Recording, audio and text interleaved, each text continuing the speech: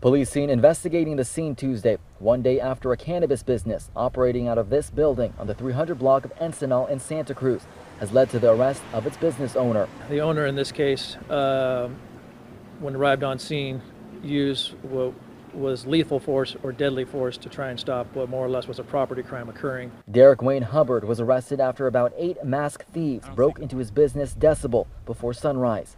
The security alarm was tripped and Hubbard arrived on scene before police, and according to PD, he fired multiple rounds. And not only was it a property crime, but these suspects were exiting his business and did not pose a threat of violence or harm to anybody. As the thieves fled, Hubbard allegedly rammed his car into at least one of 2 vehicles leaving the scene.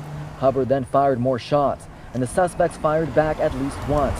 One getaway car was found off of Highway 17, but no suspects have been arrested. Hubbard now faces 4 counts of attempted murder. That's just crazy. I don't know what he's supposed to do. Grant Palmer co-owns Cruz, a dispensary just down the street.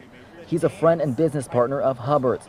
Palmer says he was also robbed in a similar manner by over 10 masked thieves caught on his security cameras. I would like to know what Chief Escalane's policy is on armed robberies, because it seems to be there isn't one. When they robbed us, they didn't even collect evidence. Back in March, 2 similar incidents. This surveillance video shows multiple masked thieves brazenly stealing hundreds of pounds of marijuana from a cannabis business a few miles away. And then days later, another theft police believe is connected. That robbery was Hubbard's business Decibel. With this latest incident, police are not sure if it's the same suspects.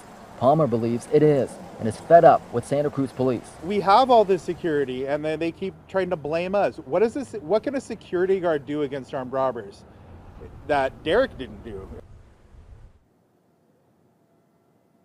And Hubbard's friend Palmer says that he's not sure if the business is still open. He knows that's not currently operating, but what I can tell you is that there have been several cars coming in and out past these gates. It's not entirely clear if it was just Decibel that operates back there. Live in Santa Cruz, I'm Christian Balderas, KSBW, Action News 8.